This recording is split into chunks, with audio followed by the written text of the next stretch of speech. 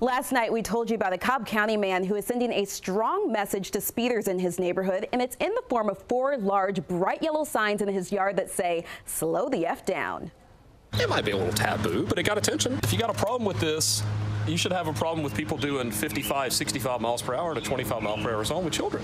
And the story had a lot of you talking on our 11 Live Facebook page. Most agree with Jordy Johnson's methods, as unconventional as they may seem, but there were also a lot of questions that were raised. So Hope Ford worked on the story last night, and she is back to answer some of those questions for you. Yeah, so William Owens, for instance, he asked us to look into why it's impossible for police to use radar to issue speeding tickets in neighborhoods like the one in this story. And we're where Atlanta speaks, so I told him I would look into it, and here's what I found. So a spokesperson for the Cobb County Police Department says not all roadways are approved for speed detection because of factors like the grade of the roadway, sight distance, and the speed limit itself. So yes, it is impossible on some roads for police to use radar to issue speeding tickets in neighborhoods. Okay, but if you have an issue in your neighborhood, can you call your local police department and ask them to send patrols over? So you can do that. They did say it'll depend on how many people that they have out to go on those patrols. They also said that you can contact the Department of Transportation to see if you can have your road surveyed, so maybe they can put some speed bumps in, which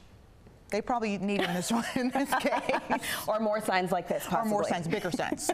All right, good information. Thanks so much, Hope. You know, we love getting your questions and we love hearing from you guys, so continue the conversation with us over on 11 Live's Facebook page, and we will answer your questions as much as we can.